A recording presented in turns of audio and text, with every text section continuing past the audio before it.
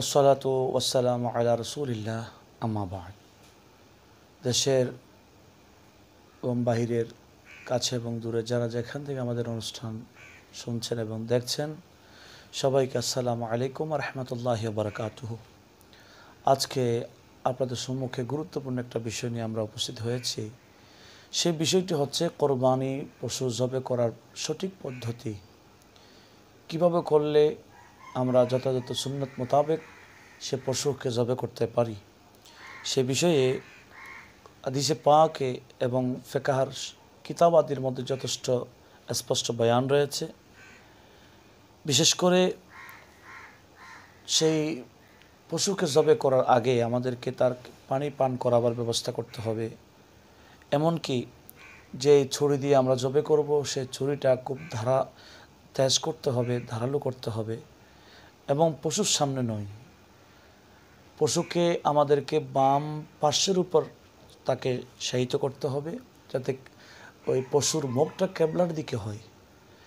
এবং সেই পশু জবে করার আগে যিনি জবে করবেন ওনার ডান পা যাতে পশুর পার্শ্বের উপর রাখে, যেভাবে হুজুরে করিম সাল্লাল্লাহু আলাইহি ওয়াসাল্লাম আপন পশু নিজের হাতে জবে করার সময় করেছেন। সেই পশু জবে করার আগে সুন্নত পদ্ধতি হচ্ছে, ইন্নী ওয়াজ্জাহতু ওয়াজহিয়া লিল্লাযী ফাতারাস সামাওয়াতি ওয়াল আরদ হানিফা ওয়ামা আনা মিনাল মুশরিকিন ইন্না সলাতি ওয়া নুসুকি ওয়া মাহইয়ায়া ওয়া মামাতি লিল্লাহি রাব্বিল আলামিন লা শারীকা লাহু ওয়া বিযালিকা উমিরতু ওয়া আনা আউয়ালুল মুসলিমিন। এটা বলে আল্লাহুম্মা লাকা ওয়া মিনকা বিসমিল্লাহি আল্লাহু আকবার বলে জবে করা। এটা জবের আগের এই দোয়াটা পড়তে হয়।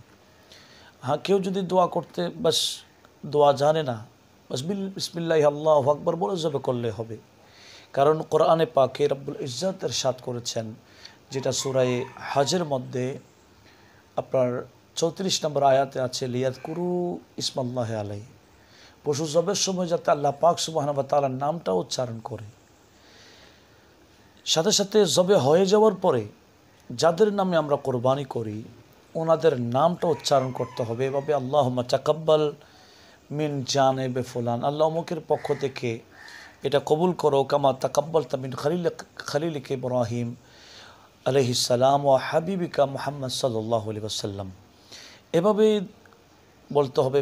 যার নাম আমরা নামের পিছনে বাবার নাম লাগাইতে পারি, অমুকের ছেলে অমুকের পক্ষ থেকে আল্লাহ কবুল করো, যেভাবে তোমার খলিল হজরত ইব্রাহিম আলাইহিস সালাম এবং তোমার হাবিব হজরত মুহাম্মদ সাল্লাল্লাহু আলাইহি ওয়াসাল্লামের পক্ষ থেকে কোরবানি কবুল করেছ। কেউ যদি আরবিতে না জানে বাংলায় বলে দিতে পারে, অসুবিধা হবে না। তাহলে আমাদের সঠিক পদ্ধতি হচ্ছে এটাই, প্রথমে আমরা বাম পার্শ্বের উপর তাকে শায়িত করব যাতে কেবলামুখী তার মুখটা হয়। যিনি জবে করবেন ওনার আপনার পাশের উপর পাটা রাখবে, ডান হাঁটুটা রাখবে, যাতে স্পিড হয়, খুব যত সম্ভব দ্রুত জবে করা দেওয়া, এটাই সুন্নাত। আল্লাহ পাক সুবহানাহু ওয়া তাআলা আমাদের সবাইকে এভাবেই জবে করার তৌফিক দান করুক। আরেকটা বিষয়, অনেকে ভয়ে জবে করে না, আমি কীভাবে করবো, অথচ উত্তম হচ্ছে যার কোরবানি ওনার নিজের হাতেই জবে করে, এটাই উত্তম। আল্লাহ আমাদেরকে আমল করার তৌফিক দান করুক। আসসালামু আলাইকুম ওয়া রাহমাতুল্লাহ।